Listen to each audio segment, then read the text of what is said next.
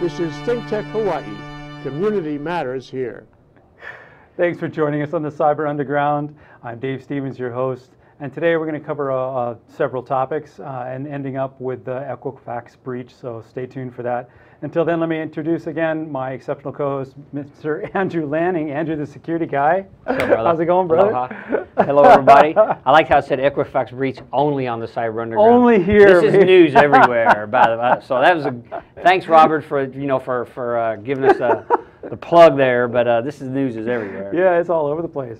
Thank goodness, because that's how we do our research. Yeah. How was your week? It was like a lightning bolt.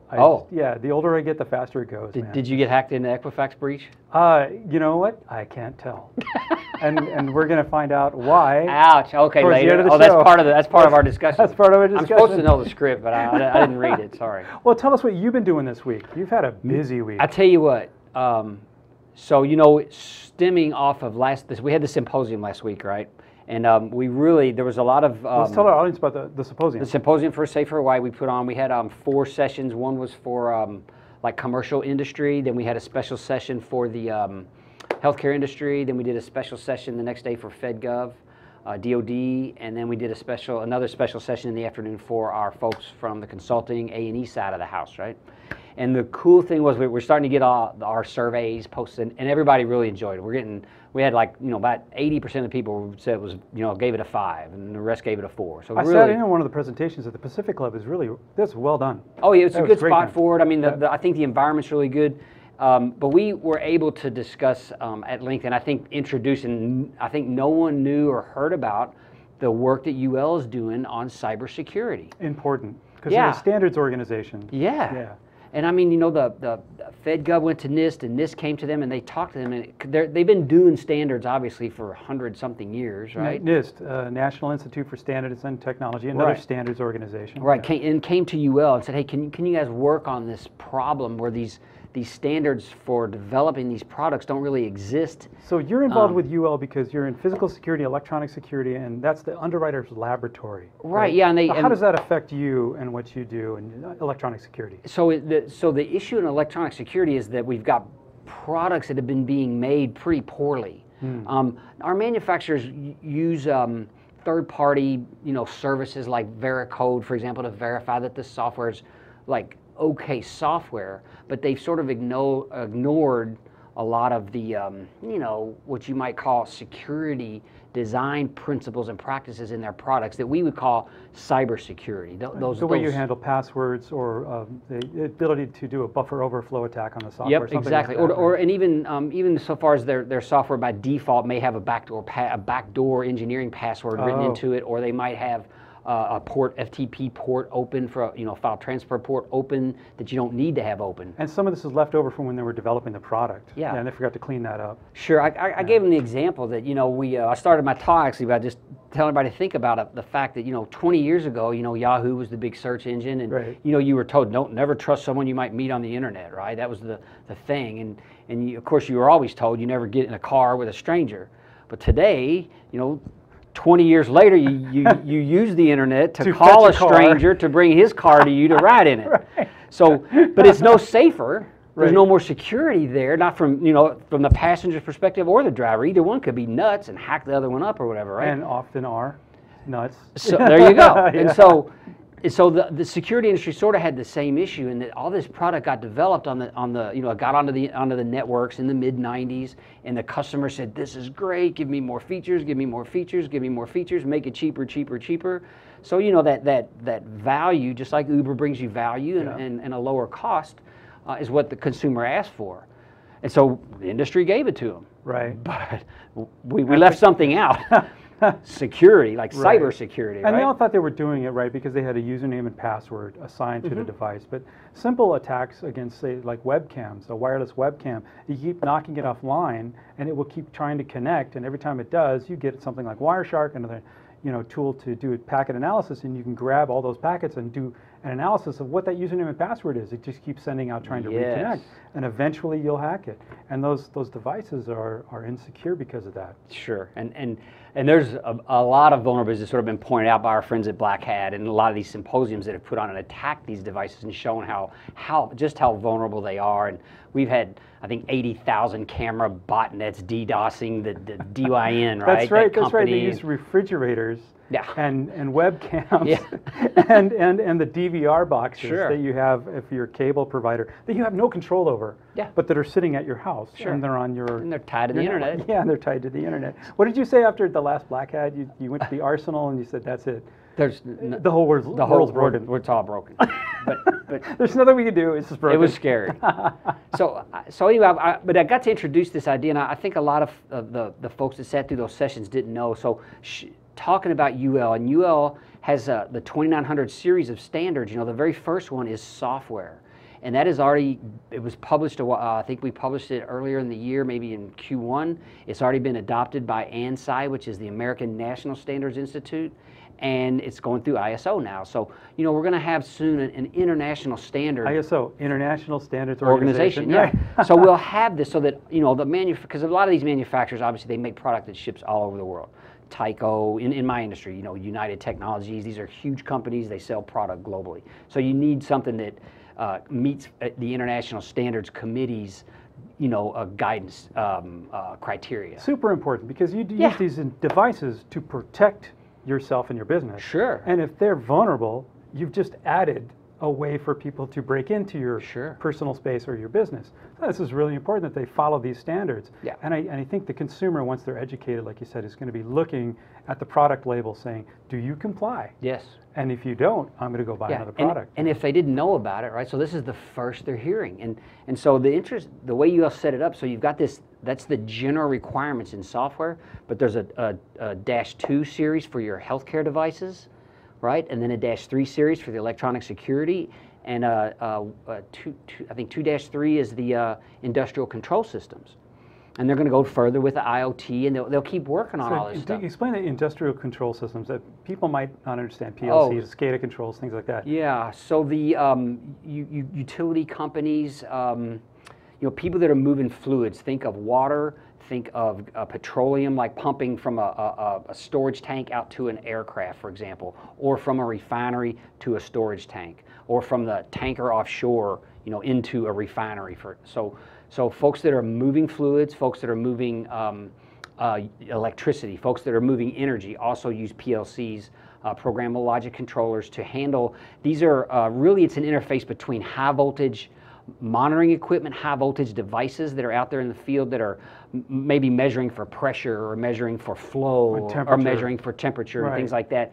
So, you know, and these are talking back via IP back to software. So you really need some kind of device in there in the middle that can separate that high voltage world from the low voltage world. And that's where the PLCs come into play.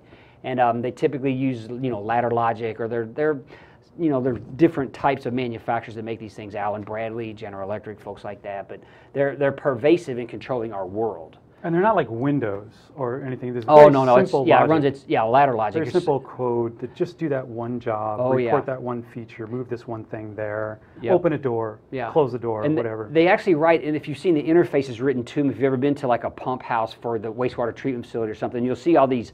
They actually have a graphic. It'll look like a little pump spinning around in a direction, and it'll be measuring perhaps its RPM and its flow rate or something. And the software that you write actually has discrete data coming off of that particular sensor that's being translated through the PLC back out to the software. And so it's really cool. So you have a war room or something, you see everything in your and they build all this, but that's all built in software. You know, the PLCs, it sort of keeps you separated from all the sensor devices out there in the field. So industrial control systems are really one of the very first ones that UL worked on. So that has also been published now. And I saw the DHS recently released, I've got the site here, it's ICS Cert VLP. This is the first instance where DHS has gone and issued a training course. There's like 12 courses in here. Specifically, all of them are around ICS, Industrial Control Systems. It's super important, again, because industrial control systems, those controls, as simple as they are, if they're affected in any way, they could report the wrong information, close the wrong door, move the wrong fluid, lock something, unlock something, flood the gates. And if that's a critical infrastructure or there's energy involved, you could be in real trouble. Sure, grid shut down, pumps blow up. One of the great ways to shut down a city is to blow up the wastewater treatment, right? Imagine if the wastewater treatment is what I'm talking about, right? When you can't use the toilets anymore in a city, and say that goes on for a week or two, you've got massive, massive problems. Right, epidemics, cholera, whatever the disease. And so what was fun? So we got to do that stuff last week, and then just this week, the Chamber of Commerce hosted a really great event just upstairs here from our studio, and we had some folks there from the NSA. Actually, the director of the NSA from Hawaii was there. CISO from one of our large local banks. One of the small business providers was in town, was up there. And then one of the larger sort of R&D kind of companies that's out here in Honolulu working for the DoD was up there, and this was all about cybersecurity. Oh, good. And it was great to hear the NSA director get up there and talk about some things that I think not everyone knows. Now, you were telling me the NSA is working with two other organizations in the federal government, very close-knit organizations, right? They're starting to share information and provide guidance to the consumer and to small and medium businesses, right? Yeah, and I think it hasn't, I don't know if people know, like if you're kind of outside those circles of like the Federal Law Enforcement Foundation or if you haven't been through the FBI has like a Citizens Academy, and if you're not around these government groups, you may think they're very discreet. And the NSA, of course, everyone sort of knows, the National Security Agency, right? Everyone thinks, wow, they just give us all the information that we need. They have it all. They know it all. I mean, they're the best in the world. That's the organization from the Tom Clancy novels, right? Sure, the NSA, right? Everyone knows the NSA. And the NSA really works for the executive branch of government and then for the DoD, right? So they have lanes that they have to stay in, and he explained that. And the FBI really stays in those investigative lanes for crime. Now the third one is the Department of Homeland Security, which came up again, right? So I was just talking about how they've got this great training out for ICS, for the industrial control system community in cybersecurity, and the director was trying to explain to everybody, listen, he goes, people come to me all the time and want me to say, we know you have all the answers, just tell us what we need to know. But that's really outside of his lanes, talking to the community, right? So he was able to share with us how they have their own, as you go up the chain, they're all married quite tightly when it comes to cybersecurity, keeping the economy safe, all those things. So when you ask the DHS, hey, what should I do for cybersecurity? You're getting the best that the NSA has and the best that they know, filtered down through the DHS for commercial sector, for example, or critical infrastructure. The DHS really has guidance in each of those sectors. There's 16 different sectors recognized by the National Infrastructure Protection Plan, the NIPS sectors, we call those, of which even your commercial buildings are those, multi-dwelling units are, because they protect, people live in them, right? And those are subject to attack just like anything else. A mall, for example, is subject to attack just as a utility company may be, or a petrochemical facility. So it was refreshing to hear him sharing, and I think for the folks in the room, they were all cyber concerned, you might say. Most of the folks in the room, we know sort of the IT community around town, and many who work in cybersecurity, they were, if they weren't in touch with InfraGard or some of these other federal agencies very often, then I think they had a good explanation of what government's doing, why they're doing it the way they're doing it, and actually how much free help is available. You're really not alone. You really don't have to make this up. No reason to be scared anymore. We've talked about that. The thing is, we now know what to do to work on our cyber maturity, regardless of what business we're in. And if you don't know, pick up the phone, call DHS. They're in town. They can come. They're authorized to come and do assessments for you. There's now grant money available to small business for some of these things. You should do this because the community, we work together as a more of an organic unit in this country. Yeah, we have to. If you instill panic, if you interrupt the business flow, if you interrupt the economy and the financial sector, you can crash a whole country and send us all into chaos. It's a very delicate balance in this country. Yeah. Okay, we're going to come back and talk about more fun stuff really soon here on the Cyber Underground. We're going to take a break. We'll be right back. Stay safe. Aloha, welcome to Hawaii. This is Prince Dykes, your host of the Prince of Investing, coming to you guys each and every Tuesday at 11 a.m. right here on ThinkTech Hawaii. Don't forget to come by and check out some of the great information on stocks, investing, your money, all the other great stuff, and I'll be your host. See you Tuesday.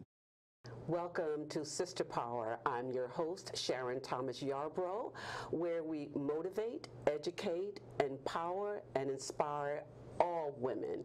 We are live here every other Thursday at 4 p.m. and we welcome you to join us here at Sister Power. Aloha and thank you. Aloha, I'm Tim Apichaw, host for Moving Hawaii Forward, a show dedicated to transportation issues and traffic. We identify those areas where we do have problems in the state, but also the show is dedicated to trying to find solutions, not just detail our problems. So join me every other Tuesday on Moving Hawaii Forward. I'm Tim Apicella. Thank you. Welcome back to the Cyber Underground. As you may have guessed, the country is not in panic and we have not crashed as of yet. And Andrew's going to give us a little bit more information on that. So we were talking about the whole country working as an organic unit, and all the small and medium and large businesses, we all have to keep working. We need business continuity. The economy, the financial sector depends on confidence in the system. Yeah. And if that's interrupted, we can go into chaos. And we were discussing this earlier with a friend just a moment before the show, that even if the United States credit rating is degraded even by one level in the multinational community, we pay more interest to our lenders. Therefore, we're tapping ourselves out. Our budget goes up, and taxes have to go up to compensate, all because of our credit rating, but that could be caused by some kind of a crash in our economy, confidence in our economy. So if our confidence can be definitely shattered by some sort of a major hack of a utility or something like that. At the 2008 financial crisis, we just invested poorly, and there you go. So our credit rating dropped for a while. And when did we recover? Or did we? We're still working on that. They said it's going to be long and slow. And slow. So imagine some sort of a catastrophic, in the global, or a North American power outage, right? Or dams getting opened up and flooding whole cities or some crazy stuff like that. So these are some of the concerns I think that we got to address. But there was a lot of comfort, I think, at least from the NSA's perspective, that we've got a lot of intel out there. All the agencies are working on it. Again, you definitely want to get in touch with DHS. If you have questions, go to their website, go to NSA's website. All of them will sort of point you to places we've talked about in the past. The National Institute for Standards and Technology at NIST has a cybersecurity framework and new guidance for small business, the 800-171. What is that? That's regarding controlled unclassified information. Right. So how to handle information that maybe you're working for the utility and you have a schedule of their service or the maintenance or something like that. That could perhaps be considered controlled unclassified information. If I know when you're doing maintenance, maybe right after the maintenance, I want to come in and jimmy around with some stuff because I know you won't be back for another month. And that's obvious to know, but some people, they don't think their CUI is actually CUI. Yeah. It's a CUI can become CUI if you have an aggregate of enough of it.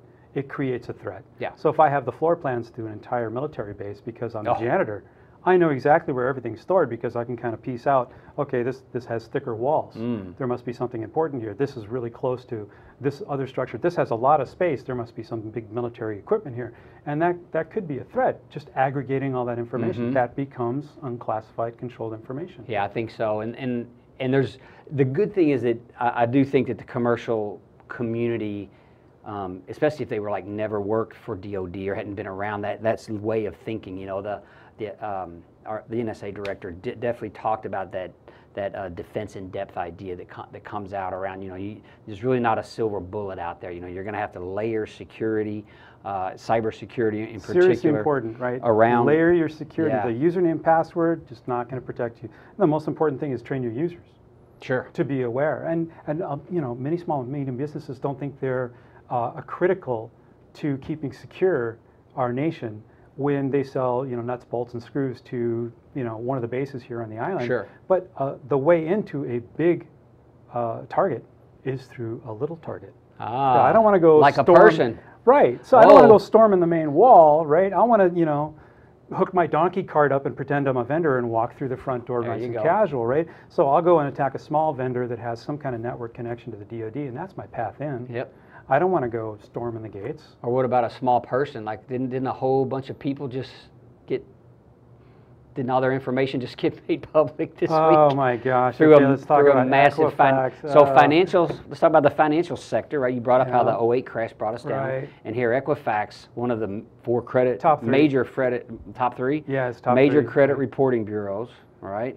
It gets Loses breached through their all their website. records, maybe Yeah. 140 minutes. That's half the country, all right, or something. 143 million records. There could be duplicates of people in there, but no, Oh, I that's, see. that's probably close to 143 million. That's all the adults. uniques. Yeah, that's All the credit, where everyone who's applied for credit ever. yeah, and that's what a lot of people don't realize that. You don't go to Equifax and say, "Here's all my information." You apply for credit. You apply for a loan. You apply for a credit card. All that goes to the credit agencies. All three of them. Equifax is one of them.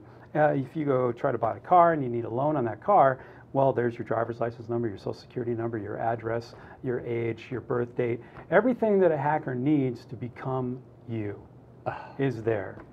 And we were victims of this with the Office the of OPM? Yeah, the OPM hack, Office Yeah. of Professional Management, for the DoD security clearances when they got hacked, and they know my brother's name and where he lives. It's a lot of in-depth information, and this one was unique. I believe what I read is that they think it's not a phishing attack, which is usually the way. How they get in. They get around all the firewalls and stuff by sending phishing email attacks with some malware attached to an attachment in an email or something. But this one seems to have been the website. It had vulnerabilities in the website. So SQL or something. And they won't tell you how it happened, but I'm sure if there's a login, because it was a WordPress site, this was probably a It was a SQL. WordPress site. That's what they're saying. The Equifax was using a WordPress I site. don't have, well, if you go now, let's put that website up there now. Equifax Security. EquifaxSecurity2017.com. This is to see if you're affected. Now, this website, I believe, is WordPress. And we found out there's only one WordPress user on there. I won't tell you which one it is. But if you go on KrebsOnSecurity.com, you'll see all these details. This is a wonderful place. By the way, don't think that if you go there, you're going to get an immediate answer. What we found, Brian Krebs found this actually, is that if you go there, you sign up, and you see if you're affected, you're going to get an answer. And then if you go on your mobile phone and you try the same process, you're going to get the exact opposite answer. So one of them will tell you were affected, and the other one says you have not been affected. So apparently this is broken.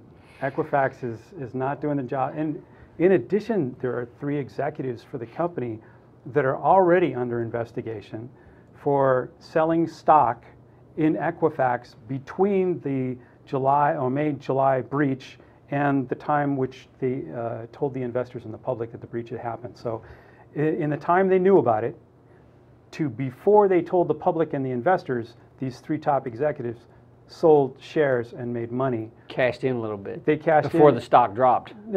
That was the major thing, right? The stock dropped 13% When was it, already. today? Since the announcement? Since the announcement, it's gone down 13%. Well, probably more since we've been talking. It's taken down Target. This is what we're talking about. The financial community depends on confidence in the financial and the community. nation, the nation's economy depends That's on right. that same confidence. This is a system, and the only way the system works is if I have confidence in my Army, my Navy, my Air Force, my banks, my branches of government, that everybody's working. And when I think that's not effective anymore, I start to think as a person, how else can I protect myself? And that can lead to chaos. Gordo has an answer. Blockchain. Blockchain. Everything's blockchain. Well, I mean, I would think financial sector's surely adopting it. I mean, that's, the backbone of that currency form. Right. What's of the all one these they're new using in the financial cryptocurrencies. sector now? Ethereum. Ethereum. Yeah. So trust is like done. What's the word they use when it's it's federated across so many different people, right? It's distributed. Distributed. Yeah, so a yeah. distributed ledger. Yeah. So trust is I don't have trust is in the hashing of the token of the transaction, right? There's a lot of encryption in blockchain. And that's going to be a tough one, right? Because security, as you know, is a running game.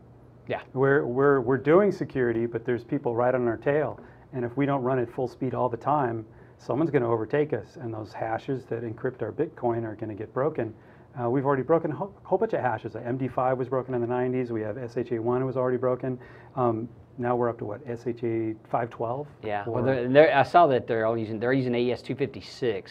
Oh, okay. The for advanced encryption Bitcoin, standard. right? Okay. So it won't take much of a quantum computer to crack that boy. Well, quantum computers are an interesting game for those of you out there in the world wondering what the heck a quantum computer is. Well, a quantum computer can use photons instead of electrons to measure the state of any object. So instead of a 1 or a 0, a photon can actually be both at the exact same time. At the same time. So if I'm asking a question from a computer who's like my Mac here, it's 1s and 0s, it's electrons. So I have to test every single possibility one at a time. It's either that or that. Quantum computers can take all the possibilities and test them at the same time. Same time. So imagine. So the speed of computing is massively and not increased. much power to do it. It's Isn't that all awesome? photons, right? That's incredible. And we have quantum computers actually in production in 2 private companies right now. Sure. And I believe IBM. And I think the criminal community, if we keep, paying our ransomware, that they're gonna be buying the first one. Yeah. To break the rest of our encryption. Fortunately, the last I heard, the Navy and the Marines were already working on quantum encryption. Yeah, when in China apparently, right? They've announced that they're going to have a comm network up on that's quantumly encrypted. Yeah. It'll be the most secure communications network in the world. Quantum network. How's that? Wow. And we're going way off. Oh, we're at least just saying AES 256 isn't going to last forever. No, so there's going to be a point at which the blockchain will have to change its hashing, right? I'm sure they can just make them longer, right? They can make them longer, it's slower, and it won't matter because if we're using quantum technology, it doesn't matter the length. Oh yeah, right? yeah. It's the method, and we get back to protecting your assets, protecting your home. One thing doesn't do it. Like you said, there's no silver bullet. You have to have a method to protect yourself. There's several layers you have to go. You go into your building. Your building has a man trap, right? Mine does, yeah. Yeah, so you go inside. You have to enter the first door and be authorized, and then you have to stand there and be recognized before you can enter the second door, right? That's just one layer. And when you get inside, you have an ID badge, I would assume, right? Yep. Everyone's got to have an ID badge. You see someone wander in the hall, and they say something, where's the restroom? And if they don't have a badge, you escort them to the front, right? Or out the back, one way or the other. Yeah, layers, and I don't think people understand that. They put that router, that Wi-Fi router into their business, and they just say, oh yeah, username and password, I'm done. Yeah, the Cisco puts out their threat of the week, the vulnerability of the week, and there was I think this week it was an AT&T device, Sharknado they called it. It was this some AT&T Aris routers. They're common home routers for distributing either fiber connected internet to your home or your business, or cable connected. So these manufacturers have some vulnerabilities in these products. That was the most touted or most seen attacked vulnerability this week by Cisco. Wow. In North America. And well, ladies and gentlemen, tune back in next time. We'll be here next week discussing stuff like this again to keep you safe. I'm Dave Stevens. This is Andrew, the security guy. Aloha from the Cyber Underground.